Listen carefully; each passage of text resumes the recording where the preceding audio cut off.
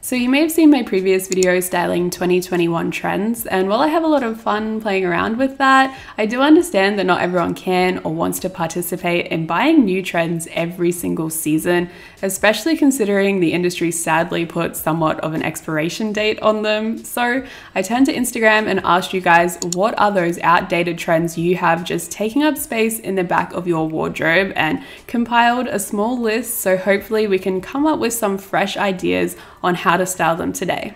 First up, we have teddy bear jackets. These had a major moment thanks to Emma Chamberlain, everyone wearing them with crop tops, mum jeans, scrunchies, and honestly, when it comes to a coat or jacket that's trendy, I feel like it's more of an investment. They're typically more expensive, so for me, I've been wearing my teddy bear jacket regardless over the years.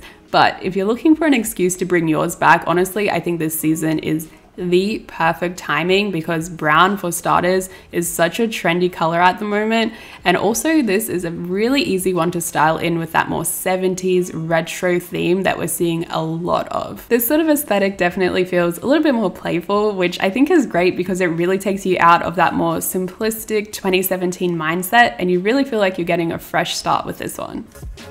Hands down, the most common response, skinny jeans, and I hear ya, but wanted to give a disclaimer that I feel like jeans we shouldn't treat as trends, more so just try and find the right fit and style that works for you, your body type, and that you feel comfortable wearing. With that being said, the people have spoken, so I am still styling these skinny jeans, and my goal is to go for a different silhouette that steers clear from this fitted from head to toe look, and I found the easiest way to do this is actually taking your more oversized or flowy layer and styling it underneath the fitted top. Instantly, this adds more dimension to the look. I really like how this corset still keeps your waist nice and cinched, but we still get that longer line shirt skimming nicely over the hips. Personally, I like to make sure I keep the center unbuttoned. I do find this more flattering. Otherwise, if I have this done up, I find it really cuts me off at an awkward length. I finished off with my cowboy boots. To be fair, I would style these with practically anything, but I did think they were a good idea for skinny jeans because they kind of distract from the fact that these jeans are fitted around the ankles. Really, you have no idea what's going on beneath these cowboy boots. Okay, there were so many requests for skinny jeans that I figured I should do a round two, and I'm gonna keep it more simple this time around, not even trying to disguise the fact that they're skinny jeans, really going all in, elongating the legs with these platform boots. I am, however, still going for one piece that has a longer line cut. This time around is the outerwear piece, and I think that instantly makes this more of a classic sort of feel. I don't know, I feel like you could wear this whenever, and if you wanted to update it to be more current, you could just choose a color that's trendy at the moment. Blue isn't actually an example of that, just a color that I happen to be feeling right now. Other small things you could do when you have more of a classic base like this is playing around with different accessories, or even hair and makeup can make a really big difference.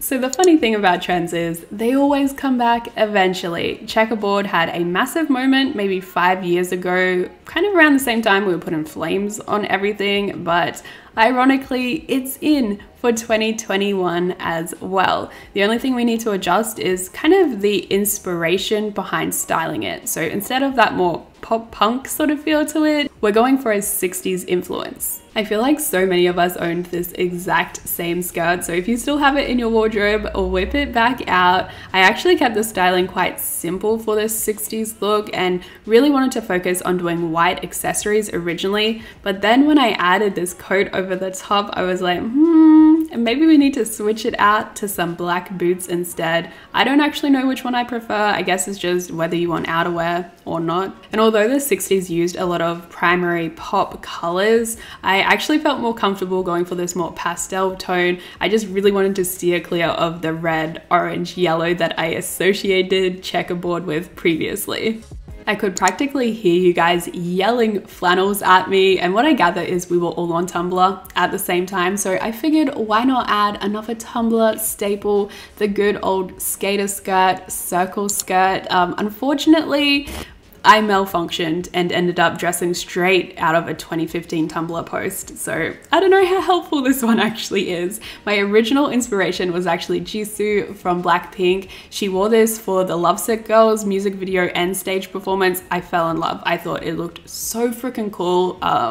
I, however, didn't nail it. I don't know what I got wrong, but it's just a little bit off. Hopefully you guys can see where I was trying to take it though. But one hopefully helpful tip that I have for the circle skirt is actually layering another skirt underneath, preferably one with some tulle mesh to really add that volume and create a brand new silhouette. I think this instantly updates, let's face it, quite an outdated style. Sorry this wasn't as fresh a take as some of the other items, but I don't know. Sometimes you just want a bit of a nostalgia hit. I was actually really surprised how many responses there were for off the shoulder. Not gonna lie, didn't really realize these were out of style, but there you go. Personally, I don't wear them too much because they're not the most flattering on me. I do have quite broad shoulders in proportion, so my main way to try and counteract that and make sure there's not too much décolletage on display is by styling, in this case, a vest, but really any top that has these kind of short, thick straps, and you can take the actual styling concept in whatever direction you want. I decided, hey, let's go chaotic cowgirl. Shout out Itsy, always coming through with that inspo, but I don't know why, I just never get over this one. And you know what? Cowboy hats and snakeskin are probably another two things that people would consider outdated at this point, but if it's something that you genuinely do love, I think you will continue to wear it regardless.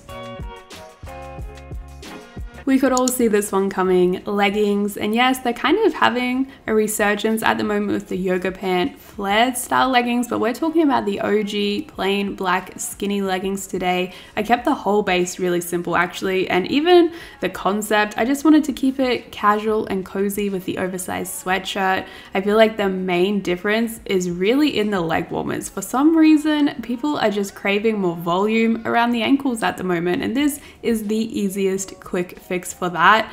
I personally think that it looks best if you style them with a really chunky shoe as well, just to keep it really solid and grounded. And I gotta say, I've never really been one for leggings, but I think I just changed my own mind with this outfit. It makes me smile. Granted, it probably is in large part due to the most adorable cat sweater, but I don't know, something very comforting about this look. Okay, we're trying to tackle 3 styles in one this time around: animal print, long oversized cardigans, and the main attraction, the American Apparel denim skirt. I feel like so many of us had one version of these. I went for this one, which honestly I think was a mistake even at the time because it's just not the most flattering fit. I never really knew how to style it properly, so I'm still not sold on this outfit either. I don't really even have any particular styling tips for this. This just came to me. Even the fact that I'm using a long cardigan was completely coincidental. I just didn't feel like the crop style matched too well, and really it's probably a matter of time before these come back around anyway. It always goes in cycles. I know recently they're more so clowned for being like the mum style cardigan, but you can make it work. Cinch that bad boy in at the waist and it looks cute.